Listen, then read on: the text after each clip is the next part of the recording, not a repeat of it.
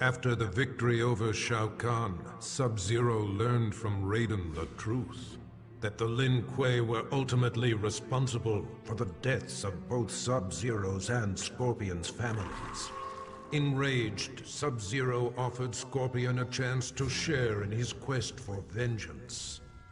With the might of fire and ice combined, they were a storm of vengeful fury as they cut down their foes.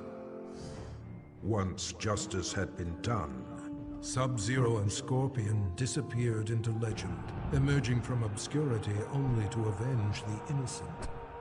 The forces of darkness will never stop this deadly alliance.